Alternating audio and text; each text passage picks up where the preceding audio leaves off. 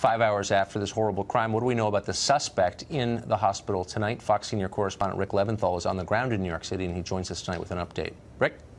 Well, Tucker, we know his name, Sayfullo Saipov. He's an Uzbeki national, so born in Uzbekistan and made his way to the United States. He was 29 years old. He is 29 years old, born, I'm told, in February 1988.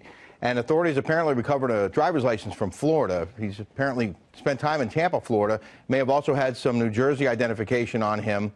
Beyond that, the New York Post is reporting that he was an Uber driver, and friends say he was a nice guy. But what he did today has already been identified as an act of terrorism. And we were told early on in this investigation that the truck that he rented, a U-Haul rental truck, he drove it onto that West Side Highway bike path and drove down from Houston Street down to Chambers before he ran into a school bus. And you see the damage to the front end there.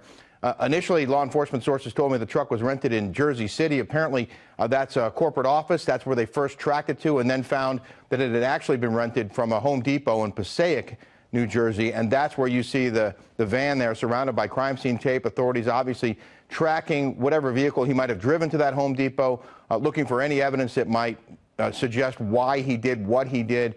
And obviously, Tucker, they want to know who this guy had contact with, who he spoke with online and elsewhere, and who else might have known about this, and perhaps who else might be plotting something similar. Of course, Tucker, here in New York City tonight, the Halloween parade ongoing.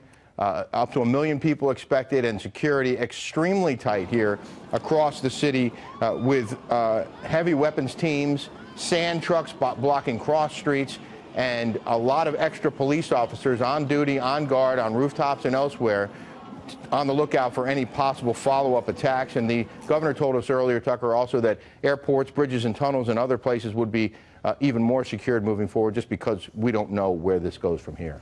So you were the first one to report that this guy yelled Allahu Akbar as he exited the vehicle. Did a lot of people hear that?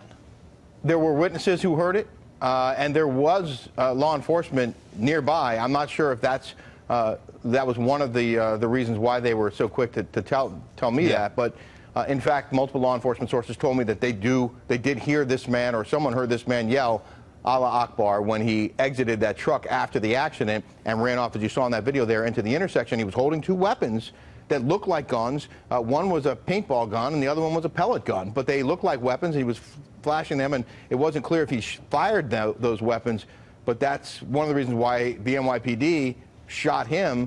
I was told he was hit twice. He's recovering in a hospital, in one of the hospitals where some of the victims were taken, Tucker, and obviously in very different places inside that hospital. The whole thing is bizarre. Rick Leventhal, thank you for all of that. Sure.